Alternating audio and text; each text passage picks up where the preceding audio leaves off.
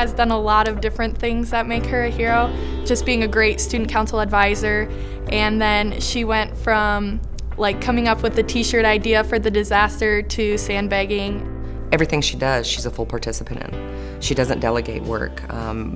Whenever they are doing a fundraiser, I mean, she's in there with both hands.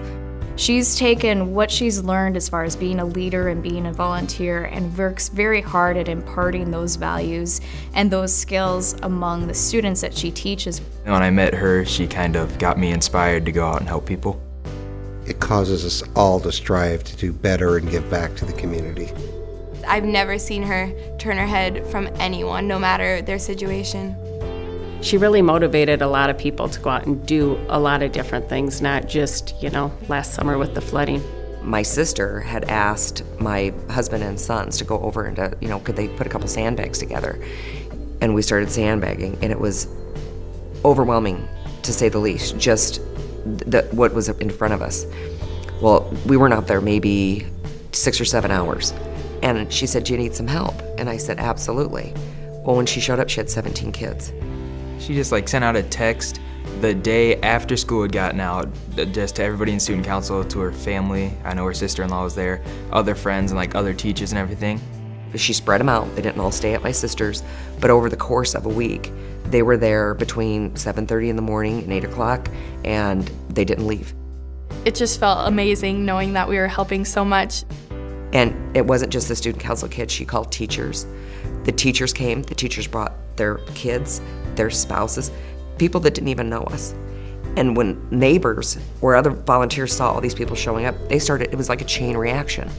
Wow, how does she keep doing this every day? Because she had little kids at home, but she did. She found ways to make it work, took the kids with her, or, found ways to help and brought family members in and just helped keep the kids motivated and going. That sandbagging just kind of kept going.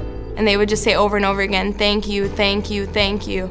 And it really just all goes back to Mrs. Pick for organizing everything. I think Michelle Pick and the student council would be who made a difference. It was just had this huge ripple effect.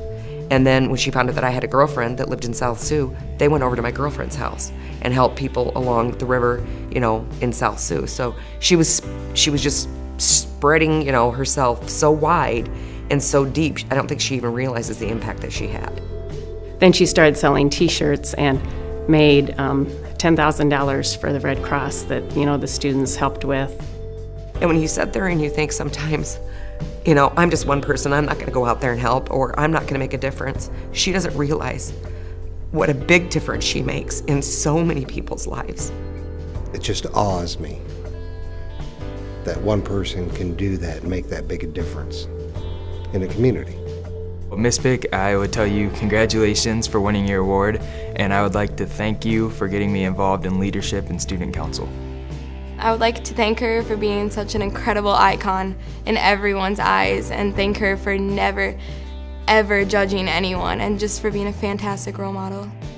If Michelle is sitting right here today, I just tell her that we all appreciate everything she does and really makes a difference in our community. I feel relief. I just feel relieved to know that she's there, because you can count on her. Without even asking, you can count on her.